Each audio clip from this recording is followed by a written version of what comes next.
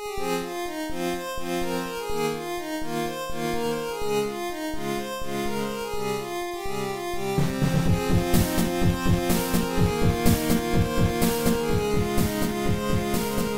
I call retrogrades. How to re-evangelize the de-Christianized West. Support us in any way you can, most especially by your prayers. From an authentically Catholic perspective, Right-minded, righteous group that's equal in strength to the radicals. from an authentically masculine perspective. You and your friends versus me and my friends. Bring it on.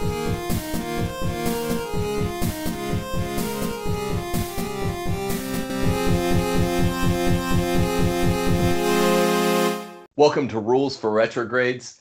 Happy feast day of Our Lady of Guadalupe. Today, Dave and I are joined by two very special guests. This is Joseph Gonzalez and his wife, Monique. Joseph is an award-winning music composer who has written the scores for a multitude of film and TV movies, documentaries, and episodics. Many have won or been nominated for stellar awards such as the Oscar, the Emmy, the Peabody. His symphonic oratorio, Misa Azteca, relevant in some ways to today, has been performed at Carnegie Hall, the Sydney Opera House, and the Walt Disney Concert Hall. It is by researching into Aztec poetry from Misa Azteca that Gonzalez stumbled onto the premise for the prophetical case for Guadalupe, which we're going to be talking about today. Monique Gonzalez has been studying classical voice since the age of 19 with various vocal instructors. She's been a professional cantor at several prominent churches in Los Angeles, New York City, Ann Arbor, Michigan. In 2009, she moved back to LA and is music editor and score production coordinator for Simple Music Productions, overseeing the production of internationally recorded full orchestral scores. Wow. She recently worked on Children of Giant, which won the 2015 Imagine Award, and sang on the score of Latino Americans, which won the 2014 Peabody Award. We're honored, Dave and I, to be joined by you guys on Rules for Retrogrades today on the feast day of Our Lady of Guadalupe. Welcome to Rules for Retrogrades. Thanks for being with us, guys. Thank you very much. Thanks for having us. Really happy to be here. So, Guys, really quickly, this is the first time Dave's hearing it. I was gonna get his response here. What's the jaw-dropping premise for Rules for Retrogrades listeners out there and viewers is that, Dave, you're hearing it for the first time. It's a book of Aztec poetry where you're getting essentially, it's aping, mimicking, or I guess prefiguring the story of Juan Diego going up the hill, right? And I mean, this is a jaw-dropping premise. So yeah, I know, because you've laid this all out for me over the course of like 2 meals. Yeah. Sorry to cut in there, Dave. What were you going to say? Yeah, I was just going to say for our listeners, and not everybody may be familiar with the story of Our Lady of Guadalupe. Could you give just a very bare bones run through so everybody knows exactly what we're talking about and what we're comparing it to, if you don't mind? Okay, in 1531, now this is 10 years after the fall of Mexico, which would have been in 1521. In 1531, in December, a man named Juan Diego passing by a hill where he heard these he heard these birds singing. He actually says, I'm in this place where the songs are being echoed by the rocks, and I'm seeing these incandescent stones, and I'm seeing this other place. This goes into our premise a little bit, but the word he uses in Nahuatl, that's the language, would have been the language of the Mesoamerican people during the time of the conquest. He uses a term called Xochitlalpan Tonacatlalpan, which essentially means the flower world paradise. So he suddenly finds himself into this place, and he says, what am I hearing? Am I worthy of what I hear? Could this be the place that our ancestors spoke of? Okay. Now, essentially, then he meets Our Lady of Guadalupe, and Guadalupe, that she wants chapel to be built this hill called Tepeyac. Now, try to remember the word Tep because it comes in a lot in our different explanations of things, but it essentially means a hill or a small mountain, Tep. So Tepeyac is a small hill. So he passes by, He meets the Virgin Mary. She says, I want this chapel to be built on this hill, and puts him through kind of a series of tests where he has to go ask the bishop.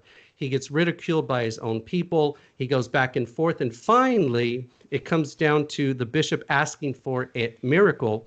And depending on the account you read, there's essentially 4 different accounts that come from the 1600s. Some of them say a multitude of flowers, but many of them use a made-up word called Castellan-Xochitl, which essentially was a made-up word for rose. He asked for a roses. Juan Diego goes, it's also the fact that he is worried about his uncle because he's dying. So he takes this interesting way around the hill. He actually approaches the hill from a different angle, going from, west to east. Which to is avoid the hill, right? He's trying to avoid the hill so he won't see Mary. He won't be embarrassed or whatnot. Yeah, exactly. But here's the thing, even that plays into our theory, and hopefully we can get to that. But essentially, she says, look, at your uncle's going to be okay. And this is really where the famous line comes, where she says, am I not your mother? Won't I take care of you? Do I not caress you? Do I not essentially take care? Yeah. Hold you in my arms. Now, what happens after that, she leads him up to the hill. And he brings those flowers down to the bishop as proof that he actually did meet with the Virgin Mary. And on his tilma, which was made of a maguey fiber, which is actually pretty corrosive and would not last as long as it does, he is able to convince the bishop to the building of a chapel, which does happen. Actually, there's a series of chapels that come after that. So that's essentially the Juan Diego story. When we get into our explanation, we're going to talk about key aspects of that story and why it relates to what we're calling, but scholars have called flower world. So all of this happens between December 9th and December 11th, correct? All of the interactions with the bishop. Well, yeah. Okay. That's where we get the image. Got it. So hopefully that was a good thumbnail of the story of Juan Diego.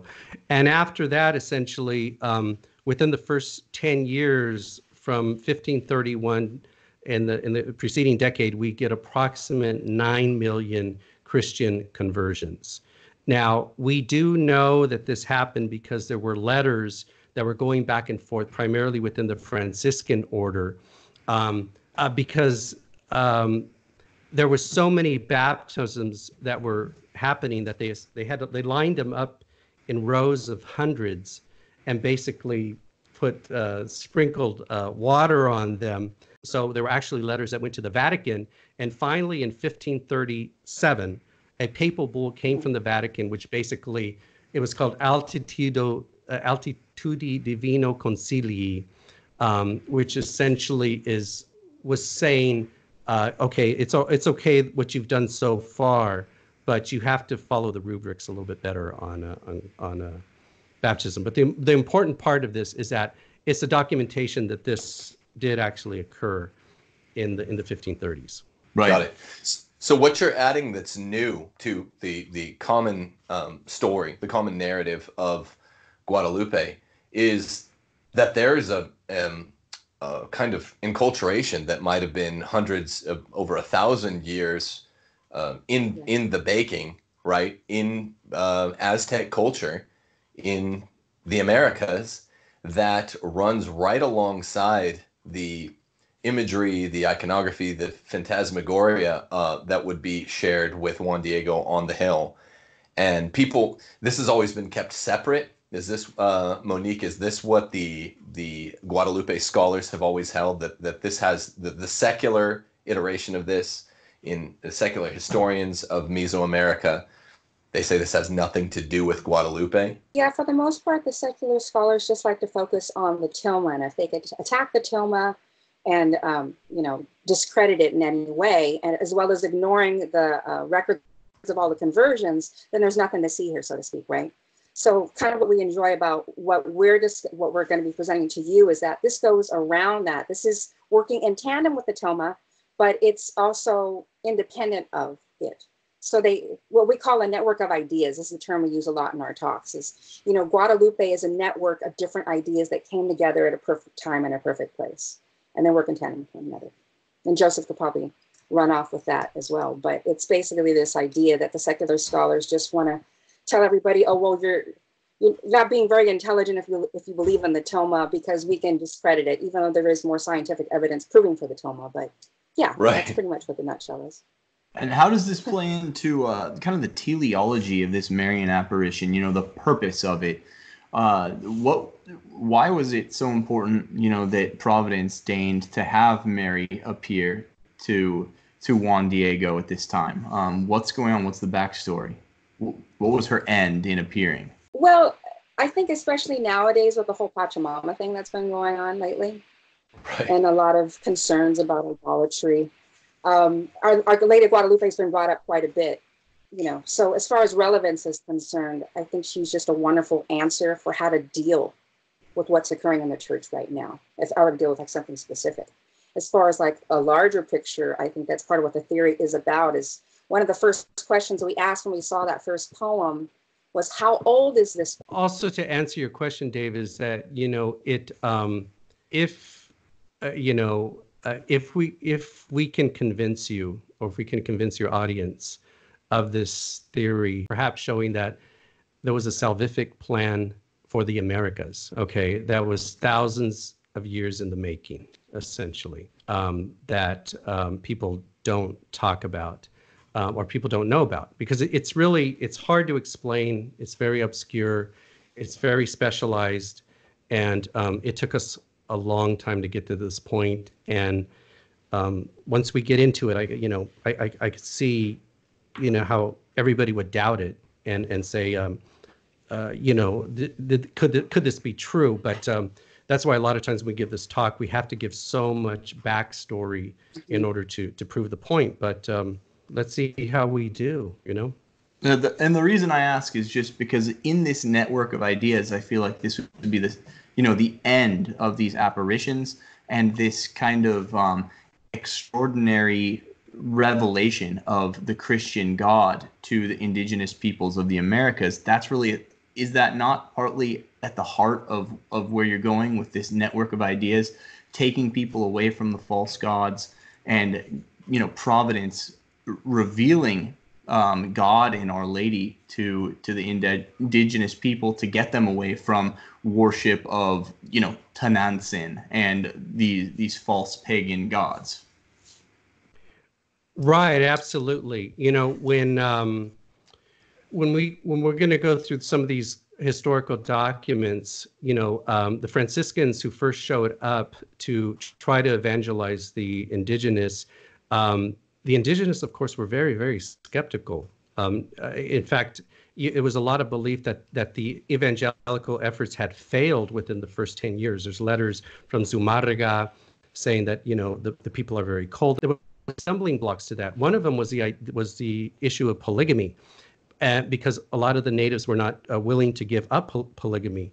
But essentially, after Our Lady of Guadalupe appeared and this whole shift occurred, they wanted to become baptized. They wanted to accept the Christian God, and there was a fervor. People were crying. People were traveling for so many miles. So there was a huge shift. And, it gets really confused because, this word syncretism comes up a lot. And, I went to a conference, a Mesoamerican conference a couple of months ago, and there was one of the experts in this field about the Christianization of the Americas. And one of the points that he made, his name is Oscar Matzin.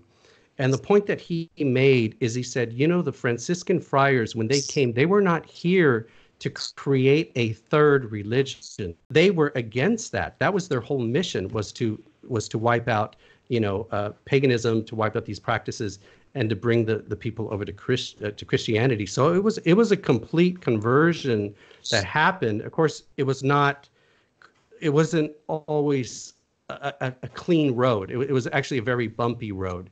After the apparition of Guadalupe in 1531, it's not as if everything became perfect. There was still mixtures of idolatry that occurred. But that was not the position of the friars. That was not the position of the Catholic Church, to actually create syncretism in order to somehow fool the indigenous into converting it to Christianity. Nice. So can you give us, I know you give this in presentation form. Give us the skeletal structure of, because you've all but convinced me. I'd really like to present this thing in the most deliverable form to the Rules for Retrograde audience out there. I think it's incredibly important. I'm more North America is key to the salvation of the world. It plays an important providential role. That's what I write about in Catholic Republic. What I was immediately attracted to about your guys' theory is that it's South America, it's Mesoamerica, and it makes a really, really important, it stakes an important claim for the New World writ large. So yeah, I'd love to get the skeletal structure of the theory out there. Okay, we'll give the structure, but I think at some point we should actually read the poem to you. Yeah. Because what's in the poem is really important. Why don't we go ahead and do that first? This song is called Huica del Cayo, Origin of the Songs, also translated into the beginning of songs. It's the first song of a collection of so-called Aztec poems, about 90 or so. There's about 180 known Aztec songs that were collected before the conquest and after the conquest. 90 of them are in this one collection of Cantares Mexicanos, and the one that Monique is going to read for you is the very first song. So go ahead and read it, Monique. I am wondering where I might gather some pretty sweet flowers. Whom shall I ask? Suppose that I ask the brilliant hummingbird, the emerald trembler. Suppose that I ask the yellow butterfly.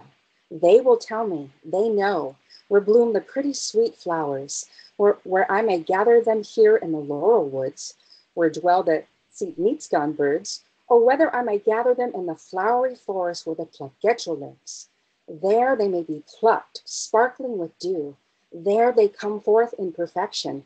Perhaps I shall find they showed them to me. I gather a cloakful, and with these I greet the princess. With these I entertain the lords. So truly, as I walk along, I hear the rocks, the mountains, as it were, replying, echoing to the sweet songs of the flowers. Truly, the glittering, chattering water answers, the bird-green fountain, there it sings. It dashes forth, it sings again. The mockingbird answers. Perhaps the coyote bird answers. And many sweet singing birds scatter their songs around like music. They bless the earth, pouring out their sweet voices. And I cried aloud, may I not cause you pain, you beloved ones, who are seated to listen. May the brilliant hummingbirds come soon. Whom do we seek, O noble poet? I ask, I say, where are the pretty, fragrant flowers with which I may make glad you, my noble compeers? Soon they will sing to me, here we will make you to see, thou singer, truly wherewith thou shalt make glad the nobles, thy companions. And they led me within a valley to a fertile spot, a flowery spot, where the dew spread out in glittering splendor, where I saw various lovely fragrant flowers, lovely odorous flowers, clothed with the dew, scattered around in rainbow glory.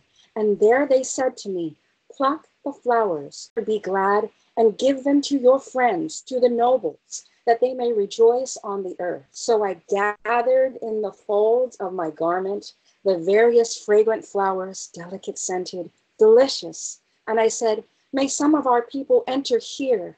May very many of us be here. And I thought I should go forth to announce to our friends that here all of us should rejoice in the different lovely odorous flowers, and that we should call the various sweet songs with which we might rejoice our friends here on earth, and the nobles in their grandeur and dignity. So I, the singer, gathered all the flowers to place them upon the nobles, to clothe them and put them in their hands. And soon I lifted my voice in a worthy song glorifying the nobles for the face of the call in Tloque and Nahuaque, where there is no servitude. But where will he whose worth is nothing, who is wretched, and who sins on get delicious flowers? where would he find them? Could he whose worth is nothing, who is wretched, and who sins on earth, accompany me to Flowerland, the land of plenty, in Xochitlalpan and Tonacatlalpan? If one purchases it here on earth, it is only through submission to the cause of all. Fills my soul, as I recall, where I, the singer, saw the flowery spot, Xochitlalpan. And I said, truly, there is no good spot here on earth. Truly, in some other bourne there is gladness. For what good is this earth? Truly, there is another life in the hereafter. There may I go. There the sweet birds sing. There may I learn to know those good which alone pleasurably, sweetly intoxicate, which alone pleasurably, sweetly intoxicate. All right. Thank you, Monique.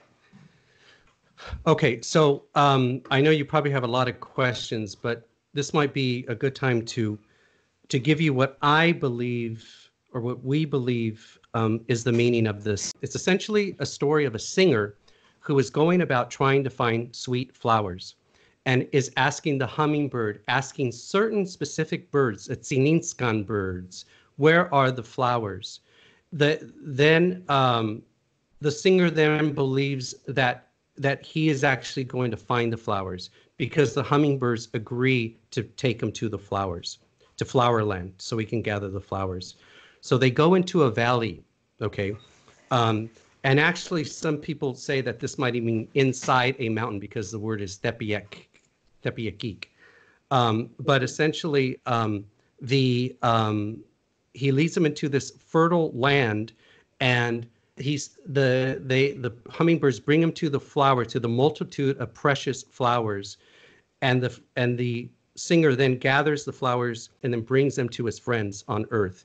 But what is really funny is that the way that the poem ends, if you get around verse 7 or so, the whole mood of the poem changes, because the singer then says, wait a minute, I can't go to the flowers. I'm a sinner. I am not worthy to go see Flowerland. And that's why Monique kept saying it in the Nahuatl term, which is Xochitlalpan Tonacatlalpan. I am not worthy to go to Flower World.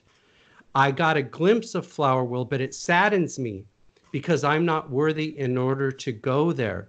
Perhaps I will see Flowerland in the next life, in eternity, but I probably won't. And there's a little bit of backstory you have to give, because the belief back then was basically either you were a warrior or a woman who died in childbirth, majority of the people who would never actually go on to eternity. So it ends as a lament, okay?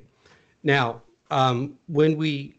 part of the basis of our thesis is really comparing this poem to the first account in Nahuatl, which is of the apparitions of Guadalupe, called the Nican Mopoa.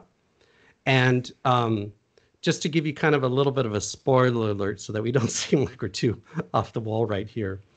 When you read the very beginning, and kind of the basis of our thesis is that this flower song that we just read to you, the origin of the songs, and the account of Guadalupe kind of read as first chapter, second chapter. This, because when the story starts with Juan Diego on the very first part of it, and he said he heard singing from a small hill, like the song of many fine birds. I mean, this is almost a direct quote from the other poem, okay? When their voices cease, it was as if the hill answered the songs, even more gentle. Do you remember in the other poem where it said he went into a valley and the rocks were singing to the mountains and the rivers were responding? I mean, it's word for word, okay? More joyful than those of the coyotot and the Tsininskan birds, the exact birds that were mentioned in the previous poem, okay? And of other delicate sung birds. Now listen to this. Juan stopped around. He said to himself, am I worthy of what I hear? Perhaps I'm only dreaming it. Now think about that. Why would he say, am I worthy of what I hear? If you're going to come to a beautiful place of singing birds and iridescent rocks and song and music all around you, why would you say, am I worthy of what I'm hearing? He knew where he was. Now let's go back to the origin of the songs. The first thing, How does the song end? It ends by the singer saying, "I am not worthy to be here." So that's I think another clue that Juan Diego was referencing these songs. Now let's keep going. He Wait, says, can I break in real fast, Joseph? Yes. Before you go there, I asked you this question the first time I met you over a year ago. What of the cynics out there that will say, so Juan Diego might be playing on tendentiously the kind of pre-existent mythology or whatever of the region. I mean, yeah, just because that's going to pop into people's heads right away, and you have a good answer. Oh yeah, go on with your explication. Sure. Yeah, absolutely. Okay, let's get to that right now then. Scholars basically believe that there's 4 people that could have possibly made up the Guadalupe story. It comes down to 4 individuals. The first one would be an indigenous scholar named Antonio Valeriano. Now, he was born in 1520, okay? The second person would have been Bernardino de Sahagún, Friar Bernardino de Sahagún. Now, he was an expert in the Nahuatl language. He's the author of the Florentine Codex. Basically, all that we know about Mesoamerica comes from this gigantic book. It's actually 12 books together that we know everything about the Nahuas, what was going on, medicinal herbs, the history of the conquest. They lived in the 1500s. The next one would have been Miguel Sanchez, who actually did the first publication of the story of Guadalupe in Spanish in 1648. The next one would be Luis Lasso de la Vega from 1649.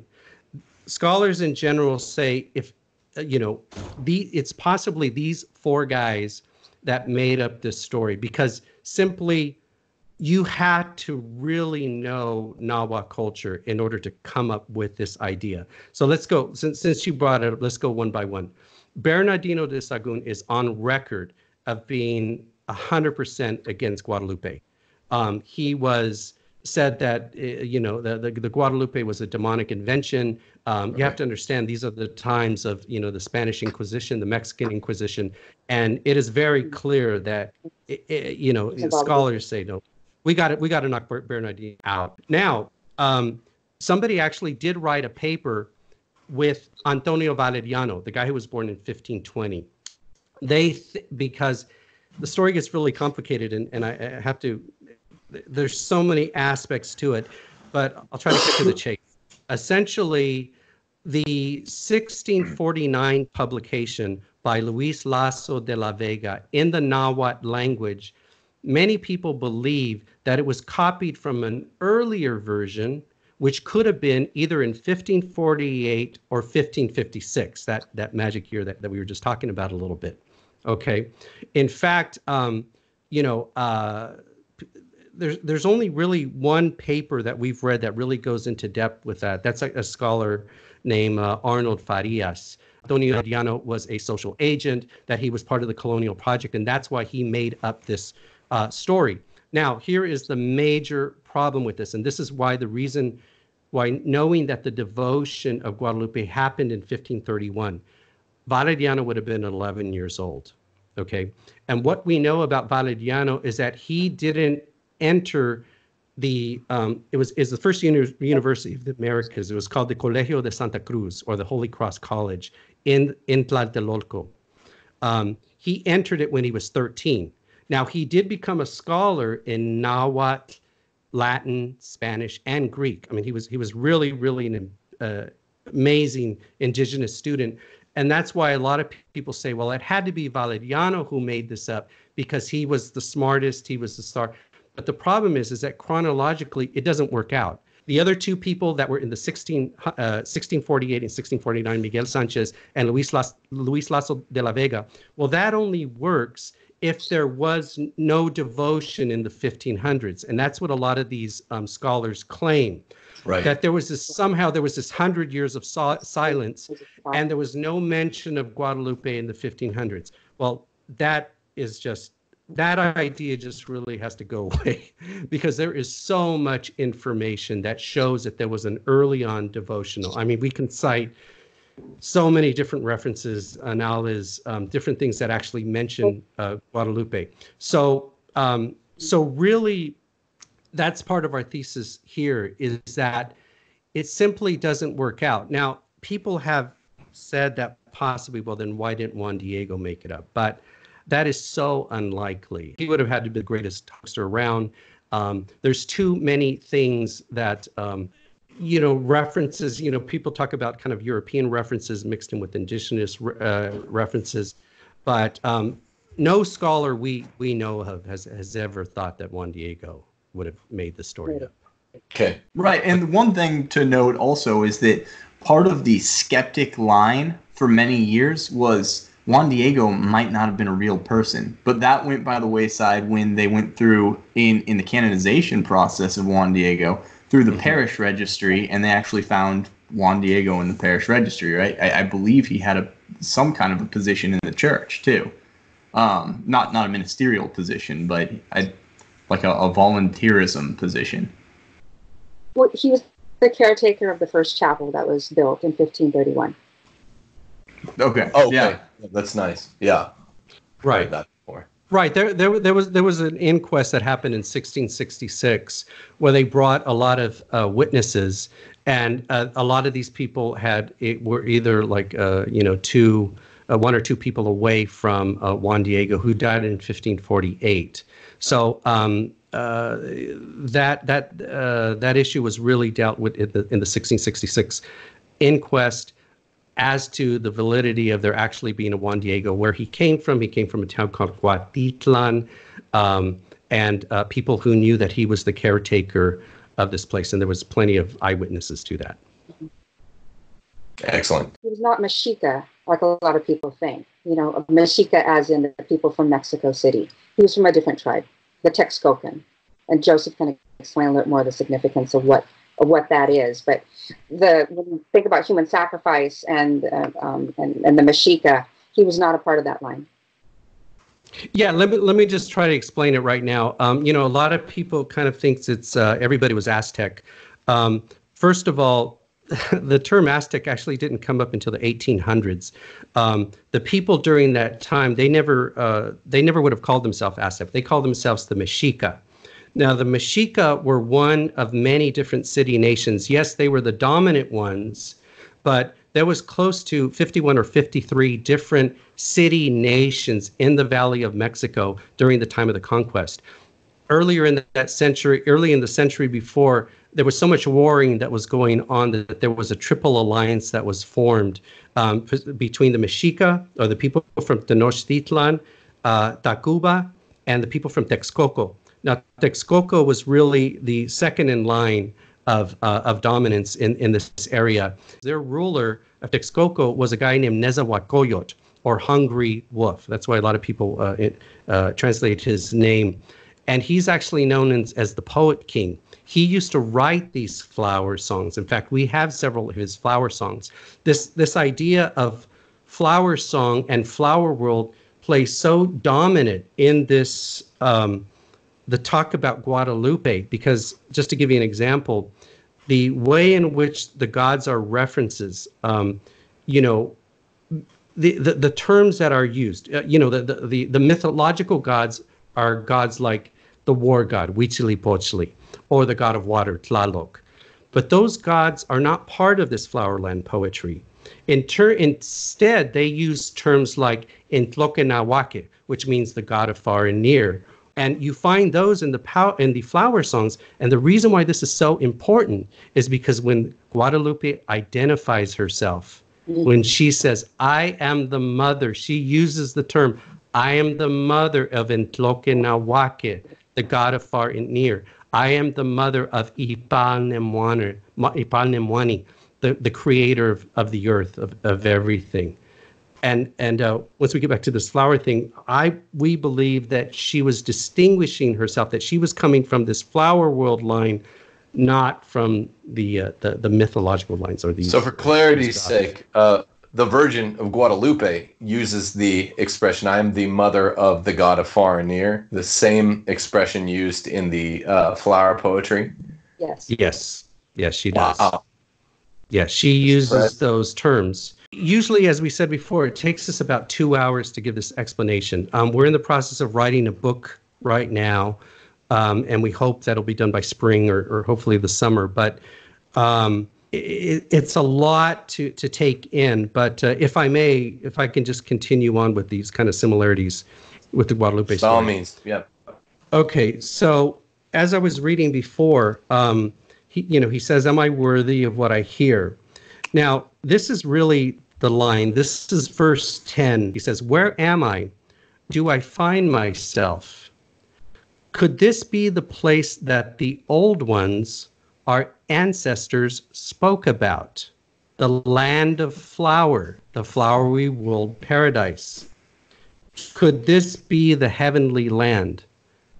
Now, here's the thing. What could he be talking about? He's saying, could this be the place that our ancestors spoke at? Could this be the place? Do you see what I'm saying? Yeah. He's obviously making a reference in the story to some pre-existing knowledge, something that his ancestors knew of. And he specifically uses the term in Nahuatl, Xochitlalpan. Xochitl is the word for flower. Xochitl. Xochitlalpan, Tonacatlalpan. Tonacatlalpan really means kind of a place of sustenance or energy. He actually makes a specific reference to the flower world, which is the same reference that you see in the earlier poem. Now, if there's a lot of other references between these two documents, but if I may, I just kind of would like to move on just a little bit further with this concept. Essentially, what's happening is where does this origin of the song come from? Who made it up? What is the importance of this, and how old is it? Now, if you go into the people like John Bierhost, he's the earlier guy who wrote, who did the translation that Monique read. He gives a theory. It has to do with this thing called Spanish loanwords, and it gets really complicated. But he believes that they're all post-conquest. Other scholars say, well, perhaps these poems are a generation 2 or 3 before the conquest. So they're moving back a little bit further. But what's very interesting, we have a third collaborator, and his name is Dr. Ezekiel Steer. He has his PhD in Spanish colonial literature. He really helped us bust this whole question wide open. What he did is that we were doing research together with him, and we didn't really find the answer in anthropology and early Spanish colonial literature. The answer was really found in linguistics. Okay, now just try to follow me along with this. There was a linguist named Jane Hill. She published a paper, and she called it. It had to do with the Uto-Aztecan language family. And she took this song, in fact, maybe Monique could explain it better. She took this song and said, look, if we take this concept of a flower world, we see flower world all around Mesoamerica, and it's very, very old. In fact, this idea, she actually coined it, the flower world complex, is actually predominant in Mesoamerica. So, Monique, why don't you explain it a little bit more? So just to give a little bit of the significance of the flower world complex, what makes it unique is that it doesn't just belong to Mesoamerica, it also belongs to North America. So it's basically shared by a language family called the Uto-Aztecan language family. And just to kind of give some context, like Italian and Spanish are part of the same language family.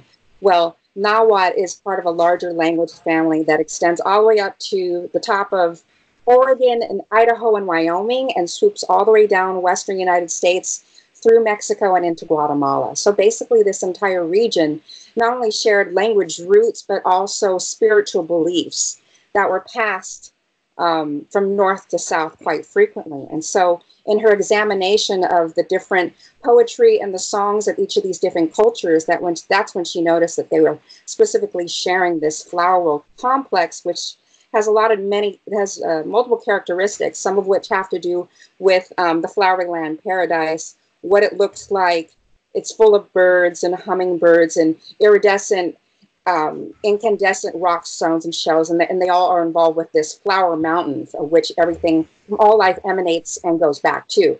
So she speculated that for it to be that widespread, that it has to have very deep ancient origins. So she placed it much further back in time to a couple thousand years.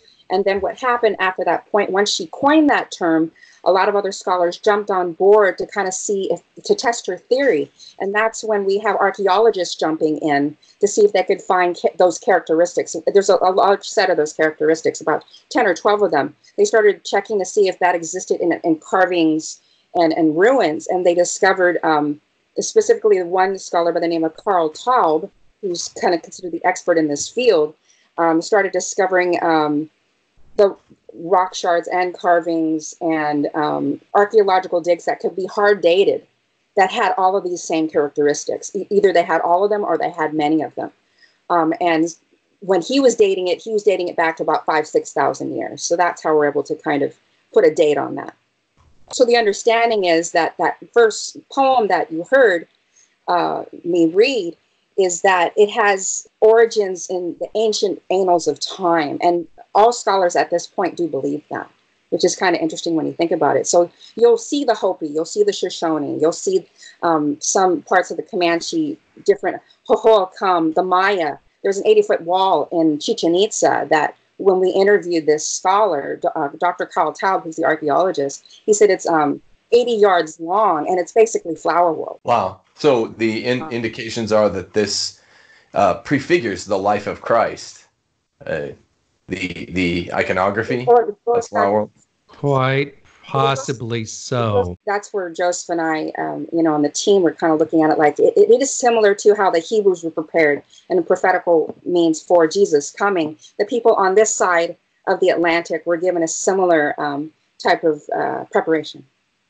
Right, and you hear, and there's some scholarship and scholarly opinions among the Orthodox Catholics out there that will say, even after the fall of man and the kind of fall into error concerning religion and into error concerning theology from the very origins of the race, we didn't lose all of our revelation of God. We didn't lose all of that natural, that original supernatural revelation of God. So maybe there's this thread that has continued unblemished, even though there's been an admixture of some errors. There's always been some degree of truth out there that about God, about the afterlife.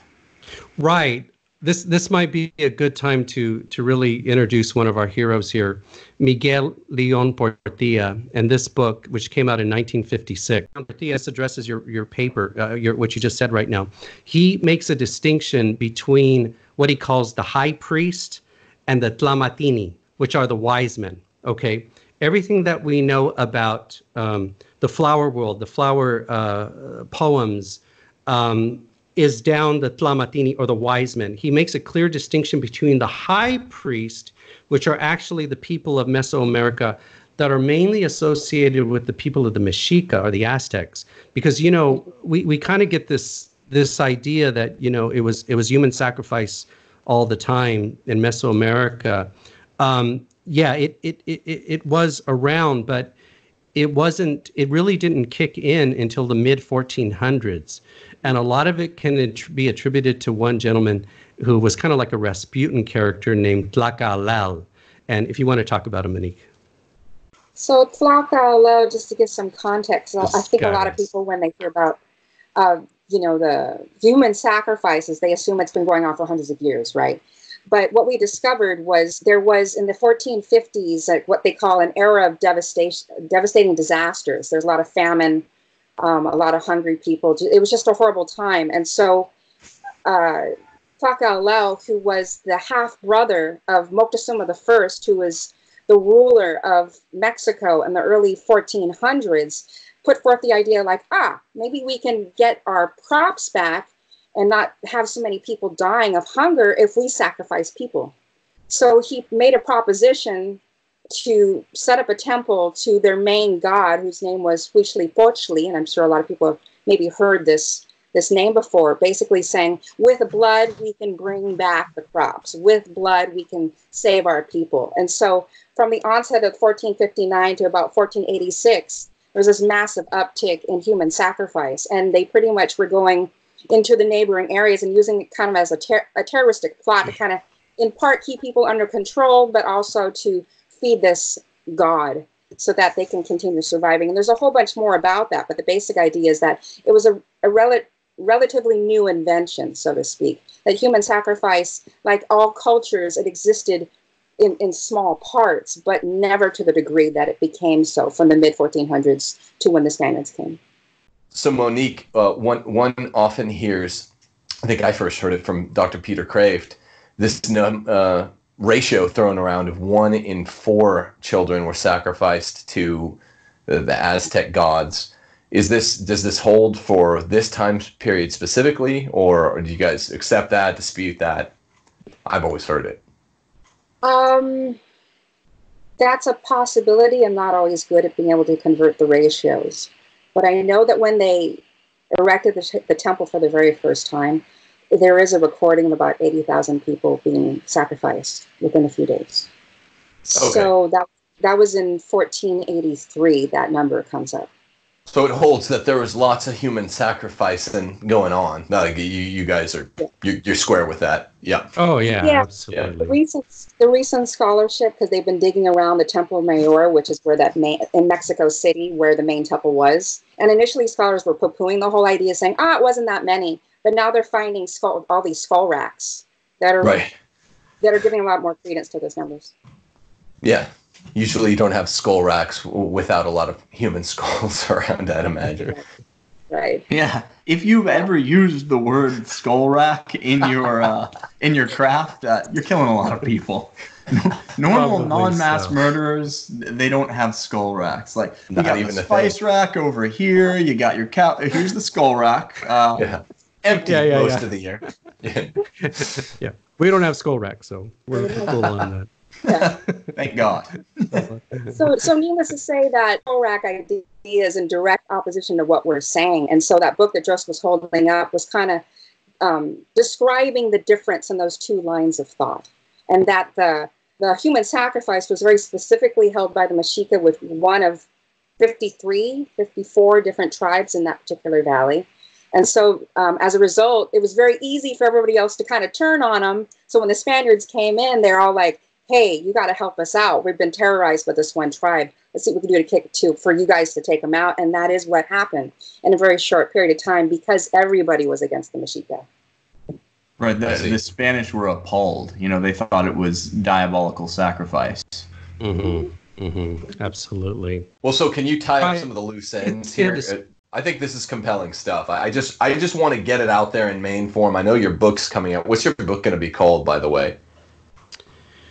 Oh, we're not sure. We might call it Guadalupe and the Flower World. I think we're working on that title right now. Once you start doing interviews, this is a little word to the wise.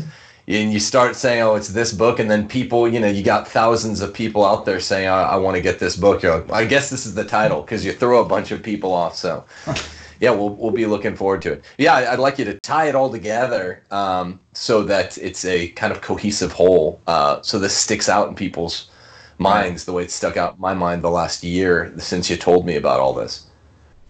Okay, I'll try to do it as quickly as possible. Getting back to this book, where is this preoccupation with flowers and flowers coming down from this hill?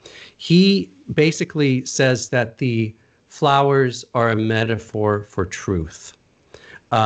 He gets kind of into the aesthetics that beauty equals truth, and we talk about that a lot in our lectures. But so essentially, if you go back to the poem of what the singer was looking for, the singer was looking for the truth. So the singer wants to gather that truth in his cloak and to bring it back down to earth. And part of our theory is this, is that when Juan Diego, the pinnacle point, the thing that actually brought the Nahua people to want to accept the Christian God was the fact that he gathered the flowers. He gathered the truth from the top of the hill and he brought it down. A story that they had been hearing their whole lives for possibly hundreds, thousands of years. And the implication of that we believe to the Nahua people would mean that the commoner, which were a majority of the people, that eternity was now available to them. In the old system, it wasn't, but in the new system, it was. And that is actually indicated and shown metaphorically by the fact that Juan Diego actually gathered the flowers, something that the singer had been wanting to do for thousands of years. So Juan Diego completes this story.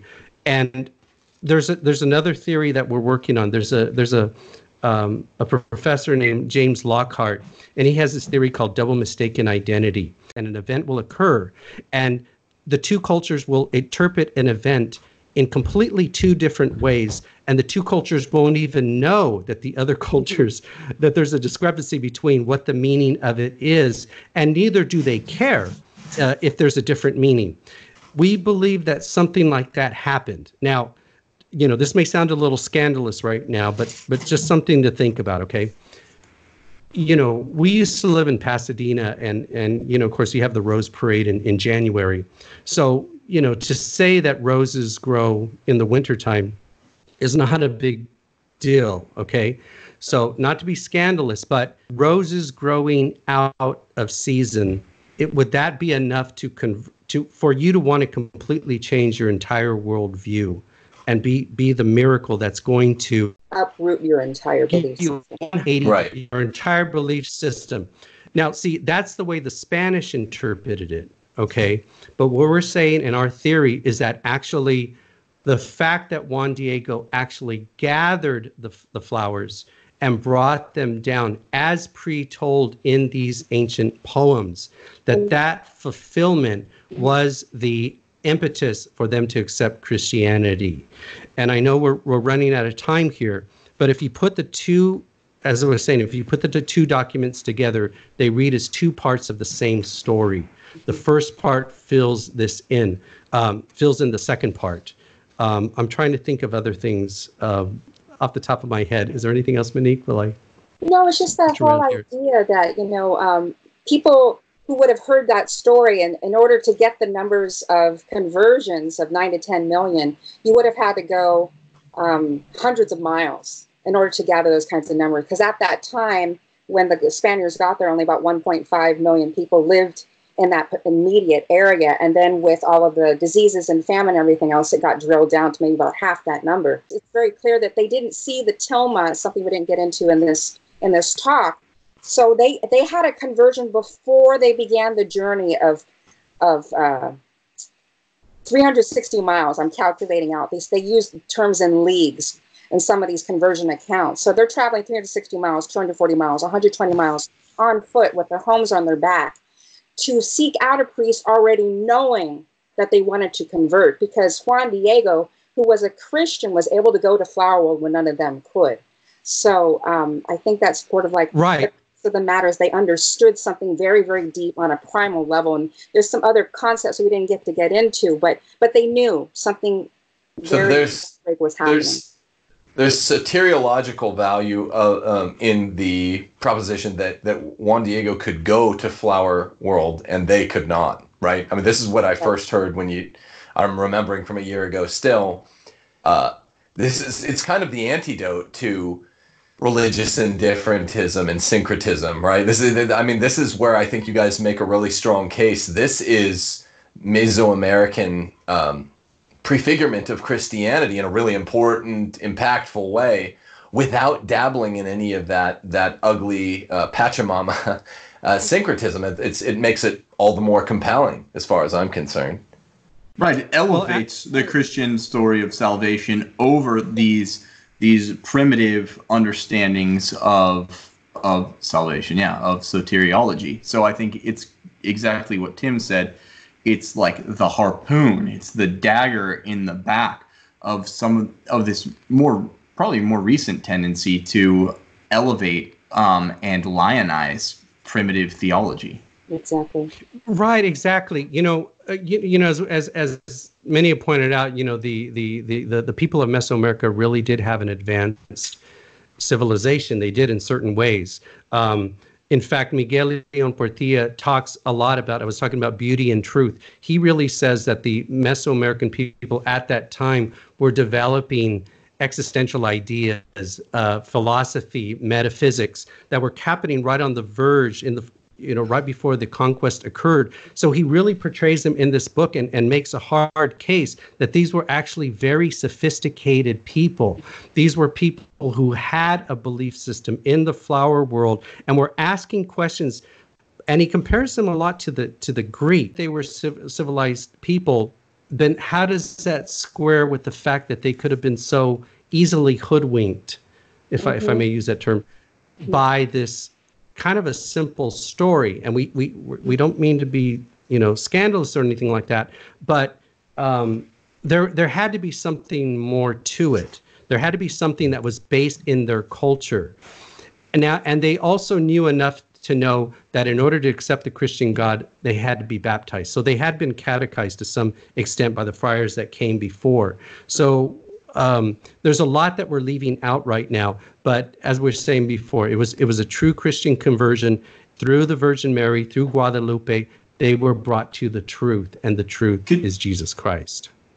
Could you give us the name of the poem again? Cuica Pecayo, and the spelling is a bit complicated. That's great, thank you. And would it be your contention that this poem is kind of a special act of revelation, kind of a more like a veiled act of revelation? Obviously, the fullness of revelation is found in the Catholic faith, and we have the fullness of truth, right? Mm-hmm. So this is not a syncretistic question, but, well, as I was saying earlier, we know that when the human race fell, and not every culture, these cultures took truths and they kind of mixed in error, but not every culture lost the fullness of truth. So they have truth mixed in with error. So do you think that it's just like a carryover of an original understanding that never died out about the nature of God and salvation? Or do you think that maybe there was a special act of revelation made somehow in this veiled way, not in the pure way that we have through Christ, who is the incarnate revelation of God? Of course, we're just speculating, because that's all we really can do. But right. It does seem as though God gave a partial revelation to tease them enough so that when Christianity did come, they'd know how to respond, it would seem. Making the soil kind of fertile for this to take root, for the fullness of truth. Kind of like what happens, and again, I'm not making a full comparison with the Old Testament, but the new is hidden in the Old, and the Old is fulfilled in the New. It's almost like that, although I wouldn't put it on the level of augustness with, of course, the Old Testament, which is revealed, inspired truth. Well, we didn't get into this, but in the records, when they were trying to evangelize the natives before Guadalupe appeared in 1531, they talk about two concepts. One of them is Nelly, which means root and also means truth, and the idea of Yanquic, which is new. Now, the belief that the indigenous had was that if something is new, it could not be true. That truth has to be rooted. And that was a major stumbling block why the natives did not. It would be something that we all believe. We believe in our Christian, in our Catholic faith. We believe that it's rooted in something. We don't believe that any kind of new thing can come along and uproot things. Well, some of us believe right off that. The bat. Any of us believe that in Catholicism. We are all for do here, lovers of the old, anti-modernists. Tell that to a lot of the bishops, but yeah. Well, yeah. So they had the same beliefs, and that was a major resistance why they didn't convert. Like, but it's an Aztec hermeneutic of continuity in a way.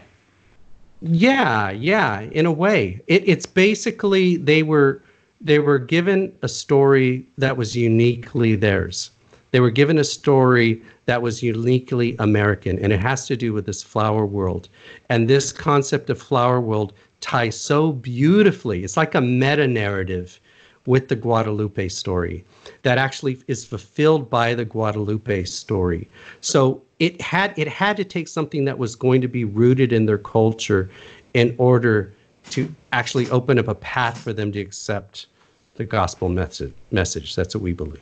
That's beautiful. That's beautiful. And I mean, as we're out of time here, I would just say this is like is it the largest single evangelization, the Guadalupe event in the history of Christianity? I mean, pound for pound. Yeah. Right? Yeah. Amazing. Yeah. With the Protestant, Reformation, we lost about 9-10 million within a couple of years. So with the apparition of Guadalupe, that number came in within a very short period of time. So it, in effect, replaced, I hate to use that word, the numbers that have been lost during that same period of time. Because that happened in 1517, the 95 Thesis of Martin Luther. And that kind of comports with how a traditional understanding of how providence works. One of the traditions is that obviously a third of the angels fell from heaven, right, with Lucifer. And, some of the ancient thinkers, the patristics, would venture to say that salvation history will carry on until the number of those who are of the elect of the human race are sufficient to replace the number of angels that fell. Now, that's speculative theology, but we have it when things are rooted so well in tradition, they're not to be lightly discarded.